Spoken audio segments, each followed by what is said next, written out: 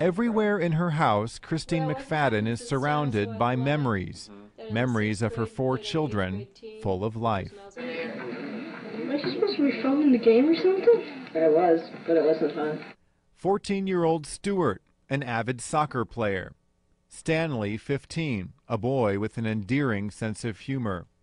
At 17, Melanie, a dancer, had hopes to go to Stanford. And little Michelle, who had just turned 5 years old. On March 26, 2002, John Hogan, their stepfather and the youngest girl's father, came into the house, shot and killed all 4 children, and then himself. Christine McFadden came home from her walk that morning to find them all dead. The truth is, I really still don't go out much. I go to my Rotary group, and the things that are involved with fundraising, I go and do because that's for my kids. I'll do anything for them. And she's waving, which she's not supposed to do.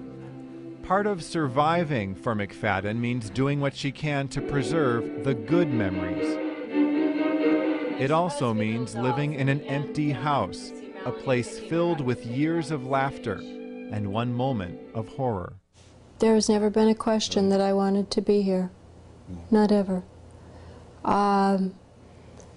Those couple of minutes that it took for their stepfather and father to murder them has absolutely nothing to do with my children.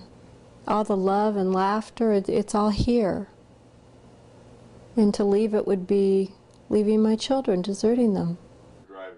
Spending time with her children's friends also helps. Her oldest daughter's girlfriends come to visit every week, and again, the house comes alive. The best part is that I feel that I'm, in one sense, with my kids again.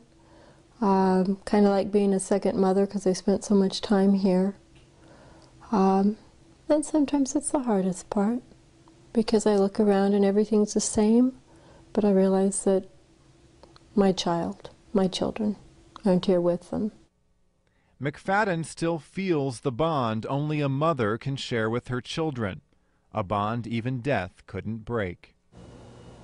They deserve to be memorialized. They deserve to be remembered. They deserve to have some of the works that I think they would have done had they lived become realized. And there's no one who's more capable, at least, of doing that than me. McFadden says her children were fighters and stood up for what they believed. As their mother, that's the legacy she now carries. So I'm there to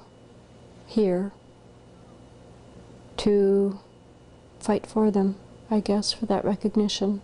She says that's the real reason she can go on. Monte Francis, KC24 News.